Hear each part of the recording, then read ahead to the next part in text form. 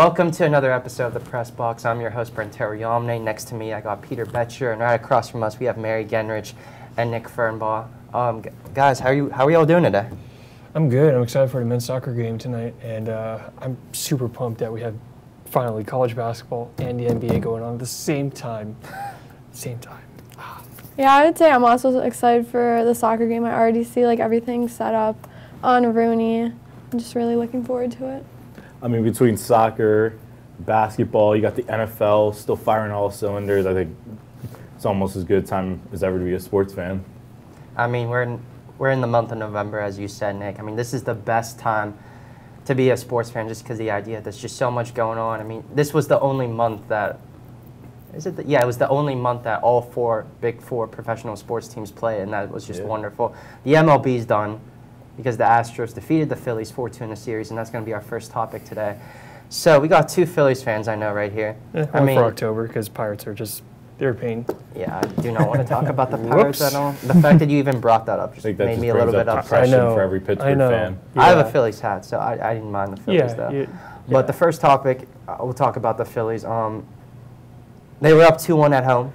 Yeah. And then Game 4 happened, combined no-hitter, and that, in my opinion, changed the momentum of the series. So, Nick, as a true Phillies fan, I want to hear your take on the whole series. I mean, you hit it right on the head. I mean, it's also painful because I think they talked about it was the second time in 50 years a team got no hit in the World Series, something like that. Makes sense because also the last time a team threw a no-hitter in the playoffs was 2010, Roy Halladay's no-hitter against the Reds. It's just irony all the way around. But, I mean, the Astros, they deserved to win it all the way. Even though we blew them out in Game 3, they were the team that was, stacked from top to bottom. If it wasn't the Dodgers that were one of the top contenders for the World Series, it was the Astros. And it pains me, especially because after the season, they turned down Gene Segura, which basically means he's going to free agency, and he's probably not going to come back, most likely. Pittsburgh. And Zach Eflin declined. It was a mutual option for next year, which I think is going to get paid $20 million or something like that, 15, 20 million. So I think overall, I think they're making the right decisions going about the offseason, but it still hurts at the end of the day. They were close, and I just felt like they couldn't get the momentum back after the no-hitter. I mean, Zach said it himself, the no-hitter really just slowed Philadelphia's momentum down, and I mean, as much as I wanted the Phillies to win a World Series after a no-hitter, after that, just big loss. You just really can't regain that, especially when you're going, I think they were going away after that, right? So. What, after Game 4 or 5? After a no-hitter. I believe no, they had one more game at home. They lost a close Game 3-2. It was basically a bullpen game for Philly. Then they went back, had a chance in Game 6. Yeah, they were up 1-0. They yanked Zach Wheeler in favor for Alvarado, who lights out through most of the postseason until the last two games against Houston or actually all three. Game 4, 5, and 6, he did not pitch great. So it was just one of those things where I think the Magic just kind of ran out the worst possible moment. I mean, I guess it does suck for you guys, but just the idea that you guys went into November knowing that your baseball team still had a shot. That's pretty cool. Can't hang our heads too sad. It was a good season all the way through. I mean, I wish my team, the Pirates, any good. Our team. Yikes. Our team, yeah. Yeah, we haven't been good since 2014. Okay, but Nick, seriously though, in the future, do you think the Phillies can make a deep run like this again, and back in the postseason? It's definitely going to depend on a lot of things. One, they got a lot of young pitching that might be coming up in the next year or two, from Mick Abel to Griff McGarry to Andrew Painter, Andrew Painter looks amazing. He might be on the rotation next year. And a big thing that's going to depend on is they can replace what Gene Segura is going to bring to this team next year. They're looking at Bogarts, probably Turner, Correa, one of the big shortstops to try and plug the hole there, because they're going to, from what I've seen, they're going to try and move Bryson Stott, who's been an unbelievable rookie this year, over to second and plug the hole where Gene Segura is going to be there. So it's going to depend on if they can get their hands on a big shortstop. It's going to be a big thing. And replacing the depth at the back end of the rotation. I think they got the team to be good for the years to come. It's just going to depend on if they can get the valuable pieces in the offseason. I mean, I think they'll be okay. I don't know if they'll make the World Series again next year, but I think they definitely will make the postseason. But something else that's going to help this team in the future, whether other teams, like it or not, is the idea that their fan base, man. Philly's fan base, like what you call Red October? Is that what you all Red call it? October, 100%. Dude, like that was insane. Just seeing the atmosphere on television, man, dude. I wish I was in Philly just to go to one of those games. It was insane. I was looking at getting tickets, but one, they were like a few grand too. Like they were consistently saying the place was rocking around 90 decibels through most of the game. And if you sit in an environment like that for that long, your ears are going to be feeling it the next day. That's a fact. But it's a once-in-a-lifetime experience. That was crazy. Good for you guys anyway. All right, so the next topic I want to discuss is we're going to switch over and talk about the NFL. All of us here have favorite NFL teams, but the first team I want to talk about is Mary's Buffalo Bills. Cannot believe you're a Bills fan. They had a shocking loss this past week against the New York Jets, Mary, in Week 9. Even with the loss, the Bills are still number 1 in the AFC. Jets are for real. This is a good team. So, Mary, my question for you involving them is, do you think this team can still win the division? Yes, because Josh Allen said himself that he just played like shit that game, and that it's hard to win like a game in the NFL when your quarterback doesn't do well, and he said it himself. But I think a big difference that it made, I know they play the Jets again later in the season, but it's going to be at Orchard Park, which I think is going to be a big difference maker for them. But yeah, I definitely see them still winning the AFC, but we also have to take into account that Josh Allen might be hurt. Sean McDermott said that we'll see if he plays on Sunday, and that'd be a huge loss to not have him. And that right now he's going on a day-to-day basis with his elbow. Yeah.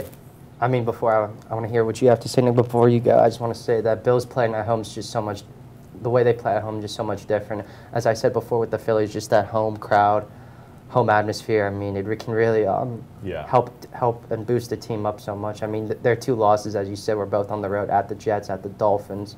So, I mean, they've showed so far that they can win at home. They had that good, impressive win against the Chiefs on the road, too, and that atmosphere is always crazy, too. But, yeah. Nick, what do you think about the Bills? Well, for one, I mean, you brought it up with the Phillies. I mean, the Bills Mafia might be one of the best fan bases. Honestly, this is coming from a Seahawks fan.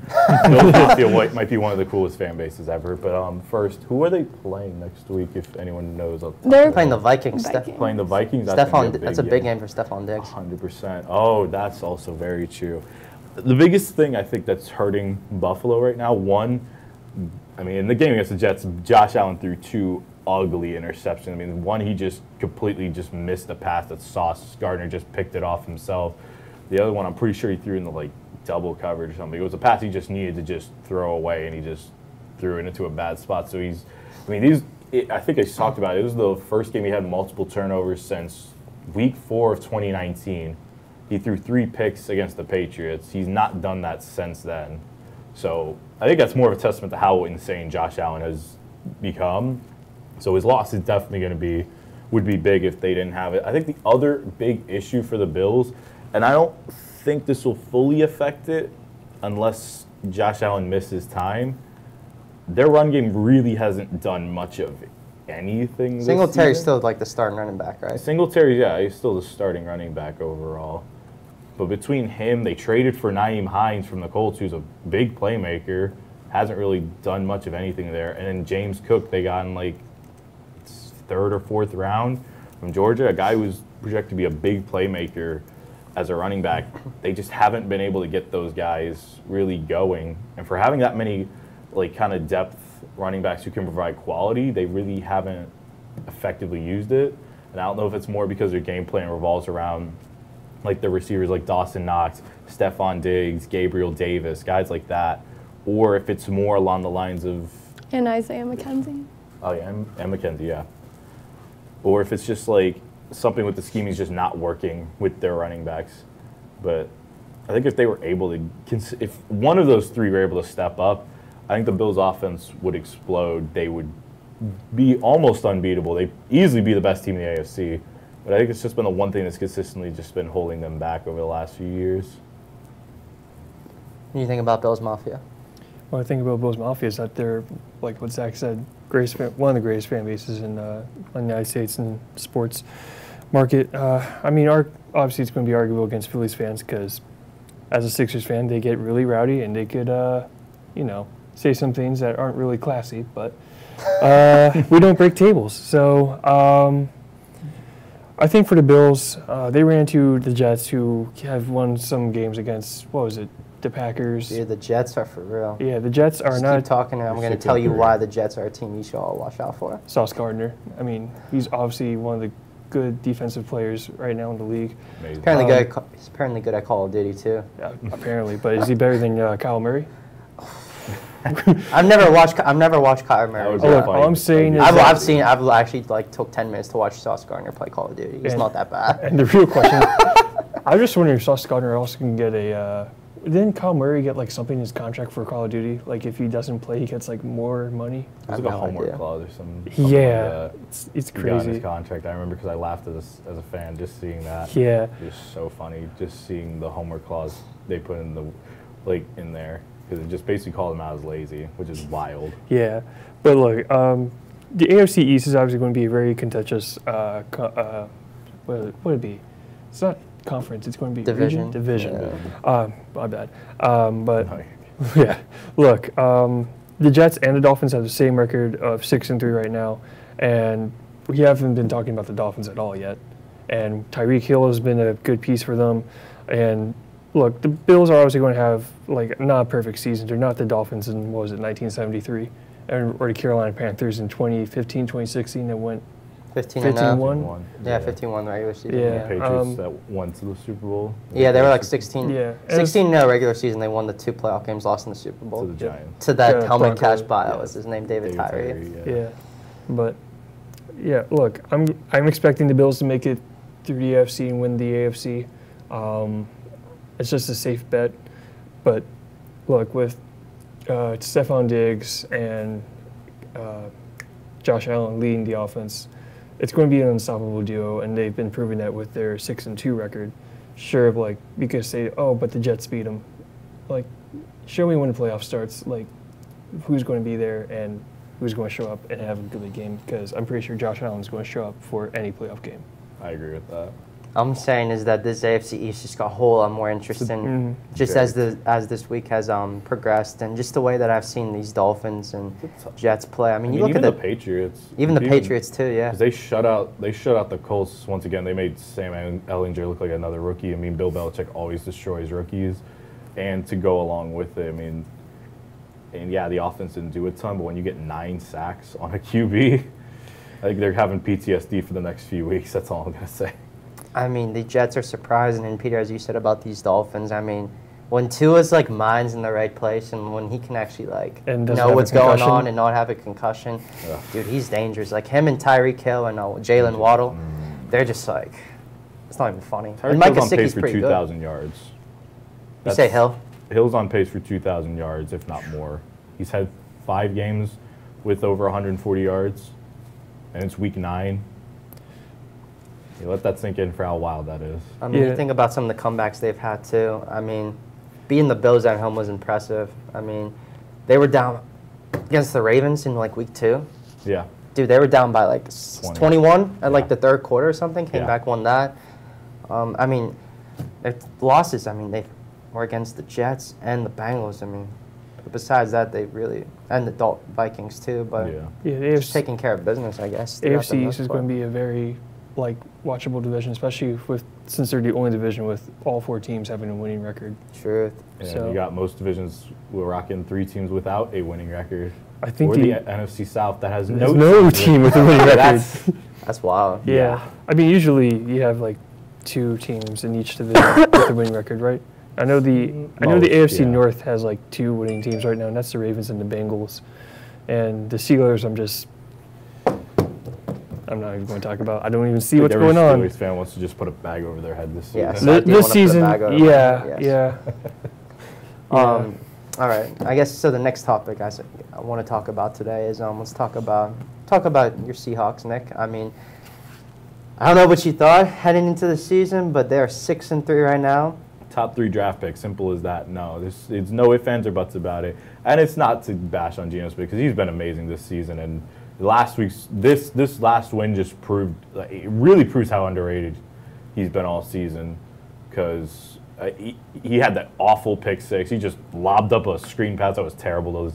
and Zaven Collins for Arizona just picked it off and ran it back all the way. It was a horrible play. And as soon as he did that, he went 10 for 12, had a touchdown. I mean, he was efficient. He was completing passes. He has the highest completion percentage of any quarterback in the NFL. Still? Like 74% or something like that. It's insane to me when I saw that. And it's a testament to how good this team is. And when I came this season, no, you couldn't tell me at the start of the season this team would be winning the division. There was no way, between the fact that their offense has been a top 5 unit in the league. Their defense over the last 4 weeks is averaging only 18 points a game, which is 6th in the NFL. That's insane to me. Especially over the first 5 weeks, they were averaging like 30 points on defense, which was worst in the NFL.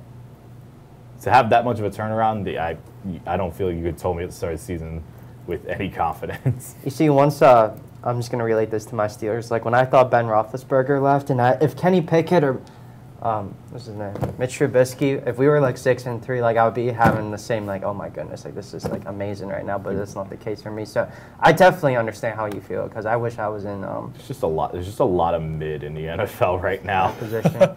All right, a lot so of mid. do you okay? So they got Tampa Bay next week, and then, I mean, I look at the rest of their schedule. You mean that dumb game in Munich? Yeah, it's like the first game ever in like Germany or something. Yeah, I'm not looking forward to that. Well, waking up at 9:30 in the morning.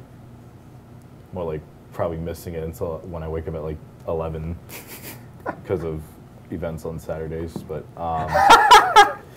no, more along the lines of it's just I've never been a fan of playing games overseas. It messes up your time, messes up your mental clock. It's all these things. But I mean, it's going to be a big game. Technically, right now, as bad as Tampa is, they're first, so they gotta take care of business against a team that should be. As bad as they are, they can still be feisty. They can be a pest, and you can't ever count Tom Brady out, no matter what the situation is. It's a good thing they're like 6-3, because you look at the rest of their schedule. Do you think, Nick, that this Seahawks team can still be on top once the regular season ends in the division? Look at the schedule on your phone. The biggest thing for me is, can they play good against the Niners? Because week 2, they hurt Trey Lance. He got knocked out of the game early, and then got destroyed by Jimmy G. I don't even remember if Tebow was playing that game. I think he was. But the fact of the matter is, by the time they go back to play, which is week 15, when they go and play San Fran again, they're going to have Debo back. They're going to have CMC. They got Kittle, Ayuk. I mean, they got a nasty offensive unit in a solid defense to boot, with Fred Warner just manning everything and just leading the entire defense. It's going to be tough. I mean, they got to play good against the Rams, who have been bad. They got the Chiefs. Didn't even realize that until I looked. They have the Jets, who I thought at the start of the year would be a big game to win. Yeah, it is now. Didn't think they'd actually be as good as they are now. But no, they got a lot of easy games in between. I mean, the Bucs haven't been good. The Rams have struggled immensely this season.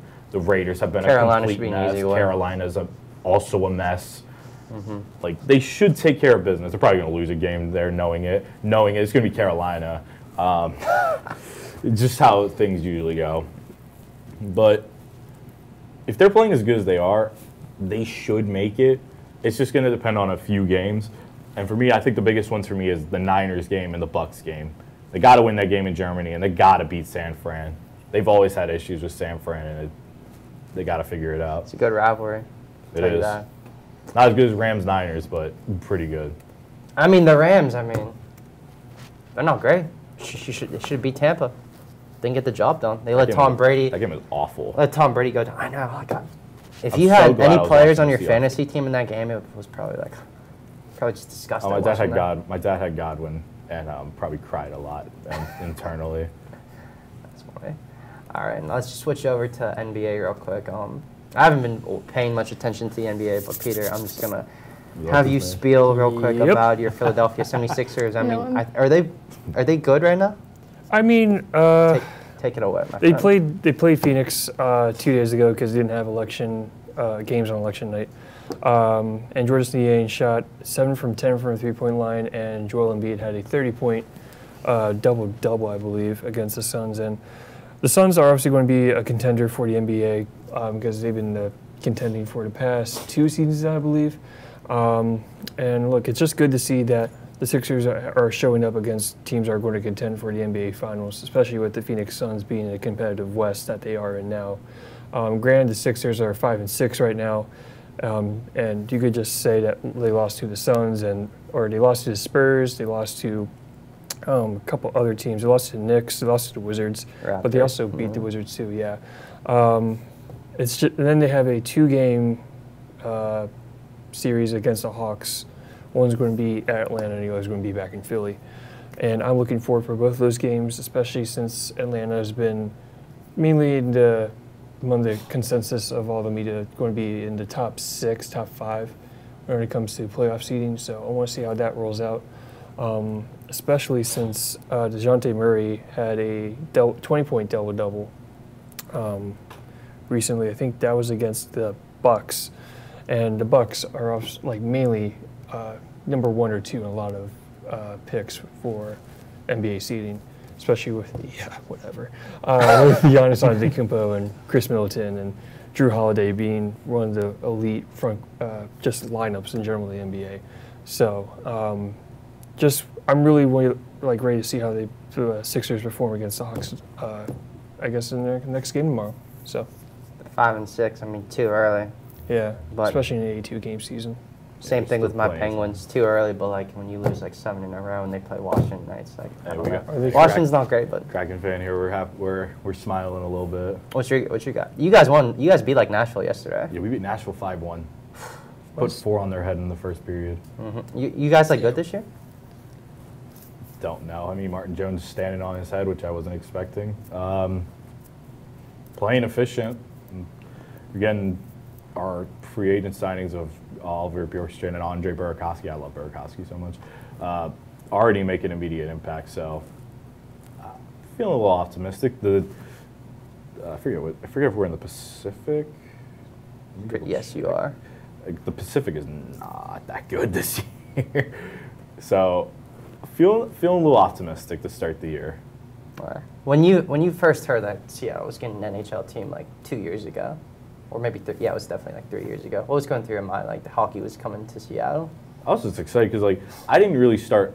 For reference, I didn't start watching hockey until the pandemic, so that was like the one thing I can actually thank the pandemic for, because it helped me get more into hockey, because it just never was something that that was something I found interesting until I put the time in to actually start watching games.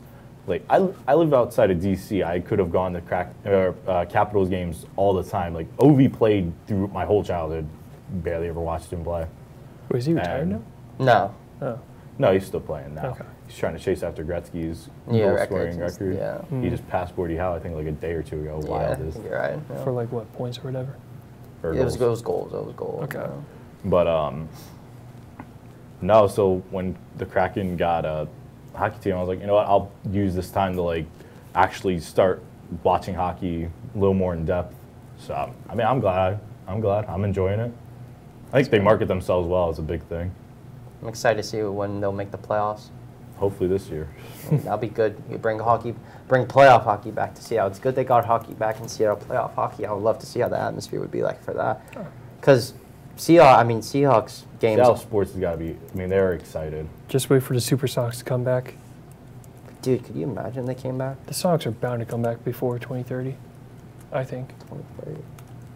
I mean, Okay. right now, if they were going to do it now, it'd probably be the time. Mariners just broke their playoff drought. Right. Kraken's looking solid. The Seahawks are defying every expectation under the sun. So, Adam yeah. Silver, please bring back the Seattle Super Sox. I need Gary Payton to show up at a game, please. I wore number 20 in high school because of Gary Payton, man. I love that guy. That's awesome. It's funny. All right, so our next topic I want to talk about with all y'all is the women's and men's basketball teams. They couldn't have had any better start. I mean, the women's team defeated Point Park 94-47 on Monday. The men's team defeated Montana 91-63 on Tuesday. I think we were all there at either one of the games. So, Yeah. Mary, I'm gonna start with you. What do you think about both teams winning the season and home openers? I think it was really nice to see, especially since the basketball teams, I know since I've been here, haven't been that great.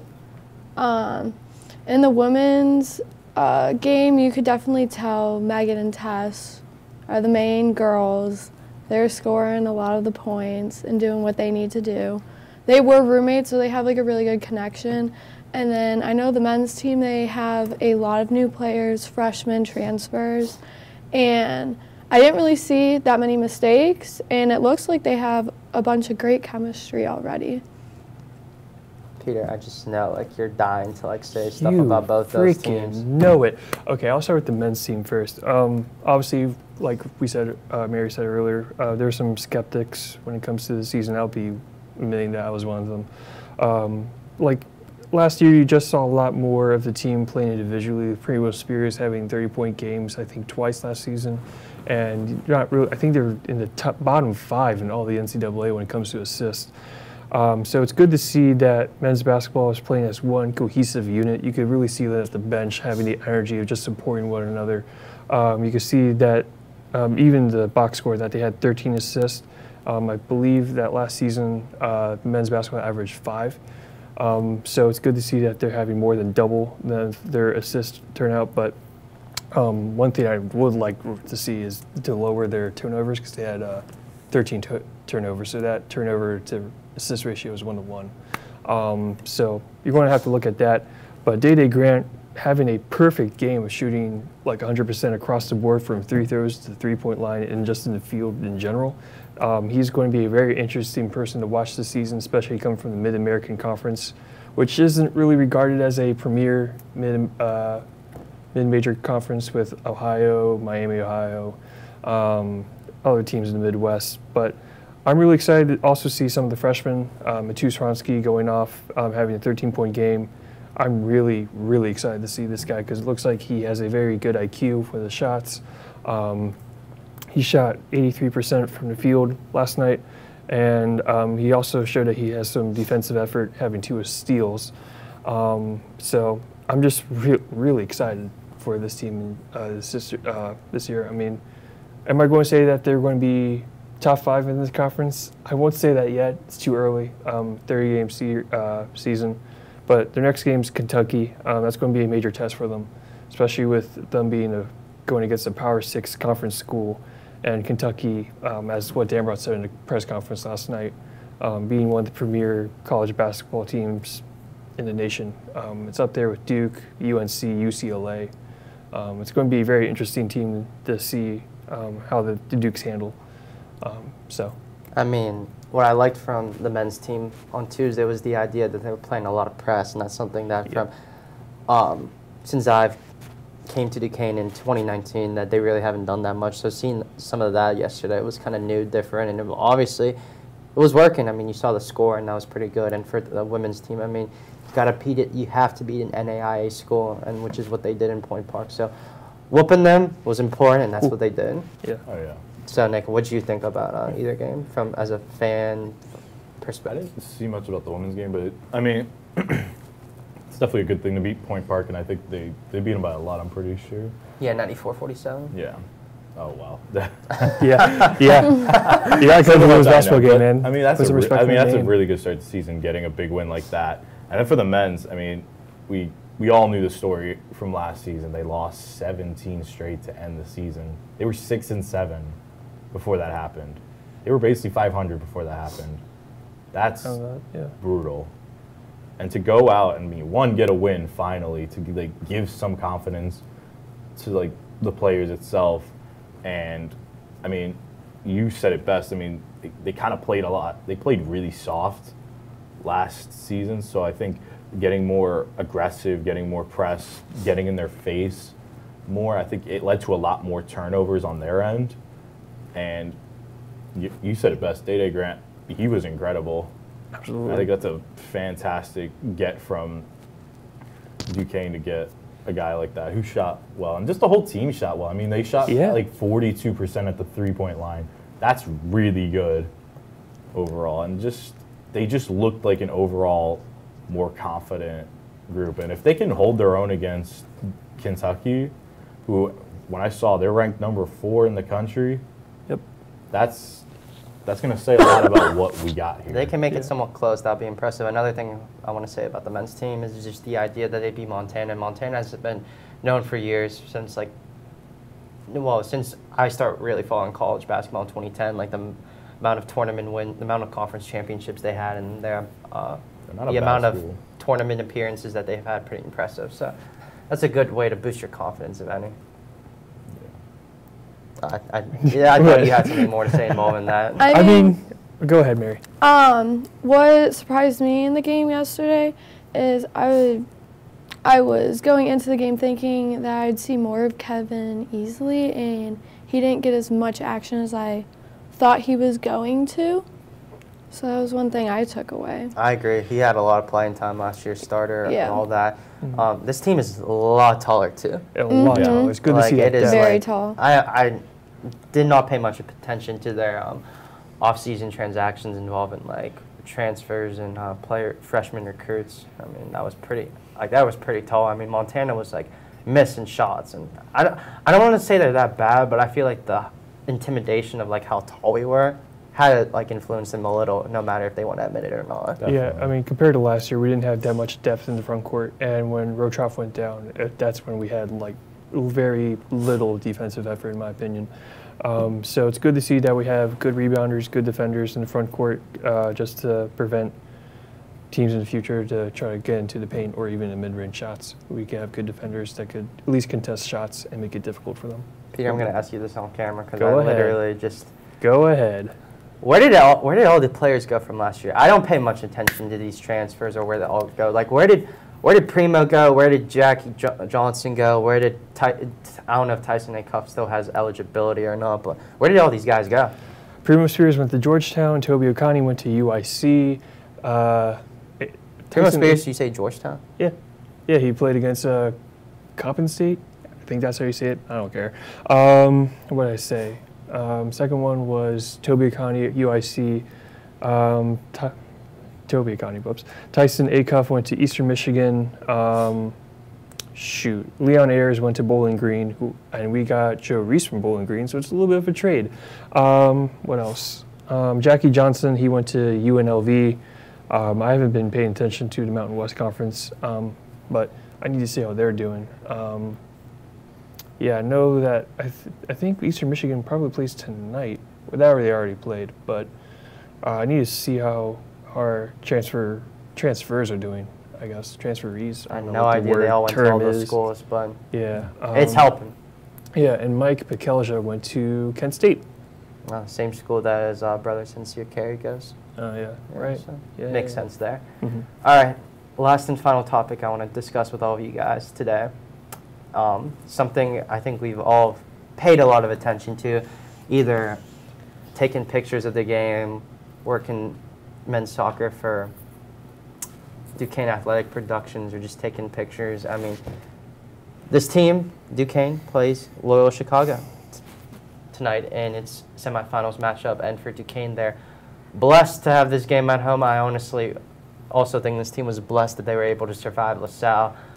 Didn't think that they deserved to win this game, but when teams like LaSalle, you make a mistake like that, you give a team that's better than you an opportunity to capitalize, which they did on a penalty kick. And once your starting goalkeeper goes down, I mean, it's always going to be an uphill battle. Yep. Exactly. So, Mary, I want to hear what you have to say first on how you think the season's going, and what should we expect in tonight's game against Loyola Chicago? So the last time they played Loyola Chicago, it was at home earlier this season. They beat them 2-1. This last game against LaSalle, a player who really stood out to me, who hasn't played much at all this season, came off the bench, was Anthony Delfalco. I think he made an immediate impact from the time he stepped onto the field until he left. And I think we'll see some action from him tonight as he played so well this past game. Yeah, Anthony, a freshman from Franklin Regional. I mean, I did some research on him when he was in high school. Man was really balling at Franklin Regional, and the idea that he was able to make an impact in some way physical, and he had some good passes along the line there. It's pretty good and impressive to me. I mean, from working it, I mean, when they lost their goalie last night, I mean, that was a big, or a few nights ago. It definitely showed that they were going to be just struggling, and I appreciate letting that softie to go down. It was like something that I think their starter keeping would have definitely had. But I mean, sometimes, like as shown by the Phillies, you just sometimes need a break every now and then. You just need a tiny bit of luck. That's how a lot of deep playoff runs are made. You need that little spark. Sometimes you just need a break or two to go your way, and that was the break they got, and they took advantage of it all the way through, which I think is also something saying. I mean, the teamwork on their team is unmatched, which I think is really impressive overall. I mean, I'm surprised. How do I want to phrase this? I'm surprised they came back and won that game, but it could be a real huge turning point. You realize that the game was Saturday. Today's Wednesday, which is their semifinals game. The amount of practice that they had must have been crazy, with the idea that you really think about that game. Should they've really been there? But like when you get a second opportunity like that, that's something that can be a storyline in which they could potentially win a championship, all said and done. Definitely. Yeah, as soon as that goalie went down, it was a complete shift in momentum. And I think the crowd also kind of felt that as well. Like, it was, like, immediate. I mean, I think it was just really impressive that Zach Malka also got those 2 goals. It's good to see that we have depth in the men's soccer program. And like what Mary said, DeFalco really put in the effort, and you could really see it on the field when it comes to his defensive stops and how he handled the ball. So I'm really looking forward to how the team handles Loyola Chicago, especially how Tom Sabari got the game-winning goal against Loyola Chicago in the regular season game. So I think this is going to be a good test for both teams, especially since Loyola Chicago knows what to expect going into Rooney Field, because we had a bit of a crowd for that game. So I just think that Loyola Chicago is going to be prepared, but I just want to see how Duquesne is going to be prepared for a team that knows what is going on the line and knows what to expect from the environment that they're in.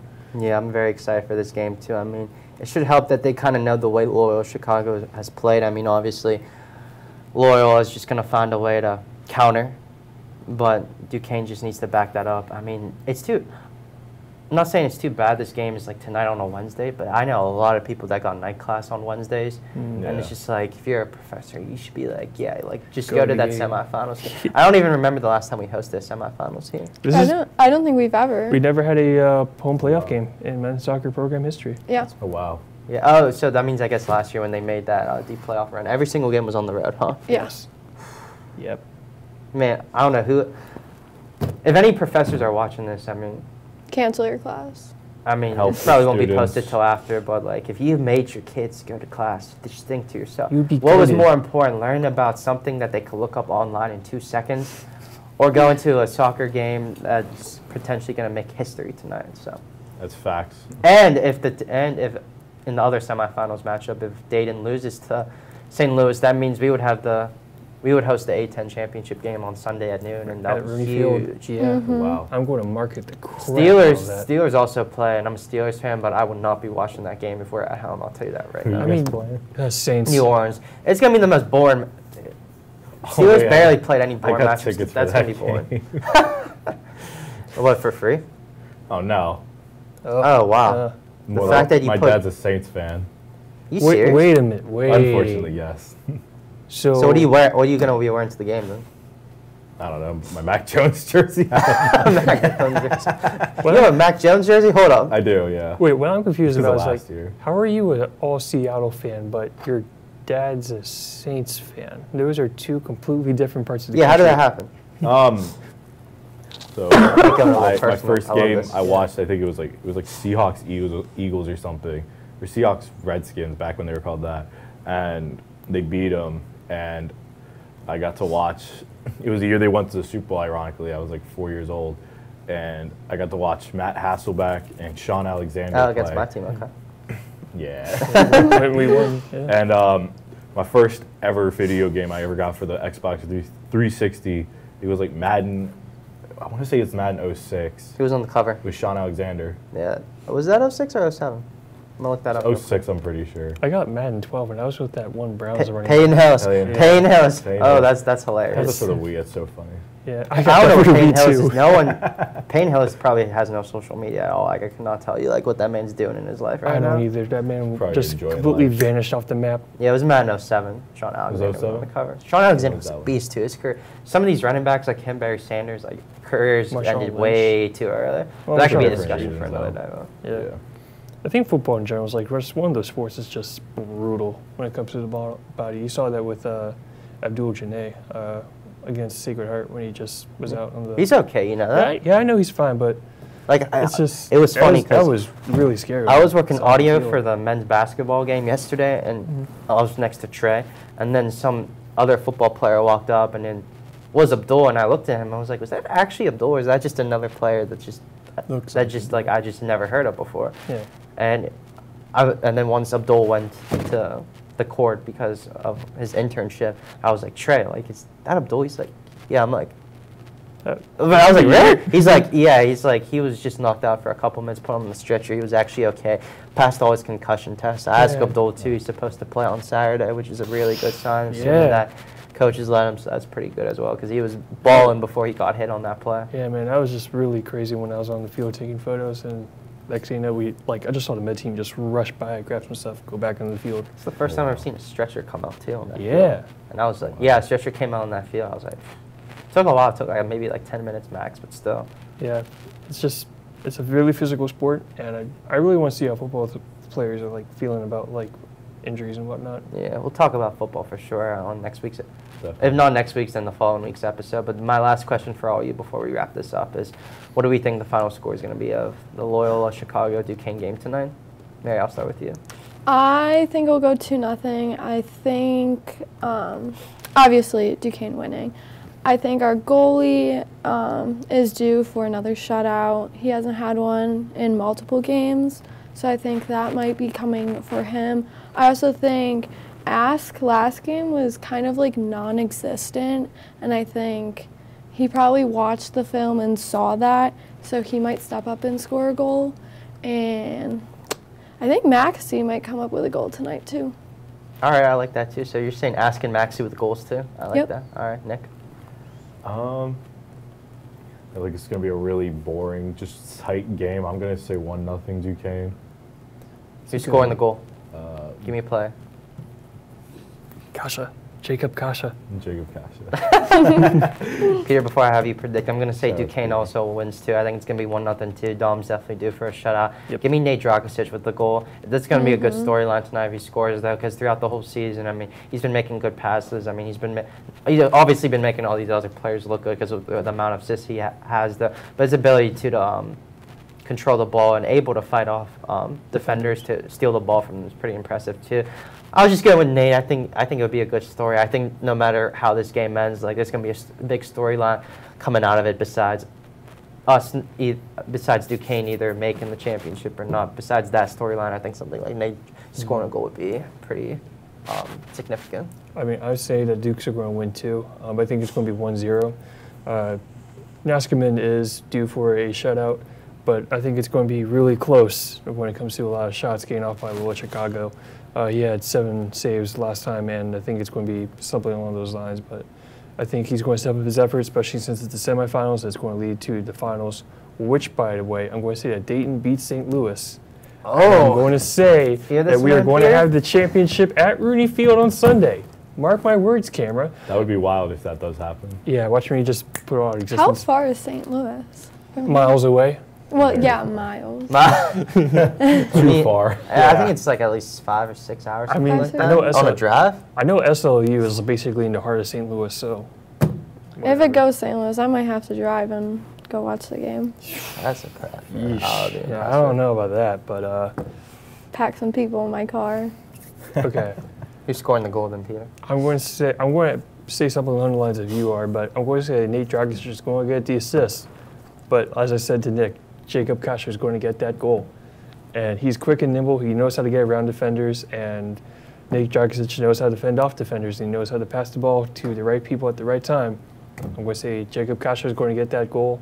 and it's going to be assisted by Nate Dragic. We'll see. If, I'm not going to say the minute. That's way too specific. That's a no. We'll see if Kasha scores the goal, but if he does, I mean, I give would be $500. surprised. I mean, if I had a bet on which player on that team is probably the fastest, I really do feel it would be like He'll probably Kasha, Dragic, or Hop for all three. Definitely top three in my opinion.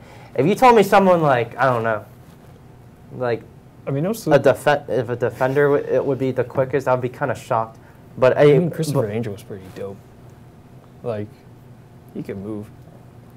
I think his agility's good. I'm not sure about how fast he could. we're talking about like a 100-meter dash. Like 40-meter. Okay. Yeah. I feel like one of those three that I said could be definitely up there. Yeah. But someone who's, I think, just really mentally good, just knows, like, where on the field to pass the ball is Jesper, and that's why he's playing defense. Like, he can pass the ball. He doesn't.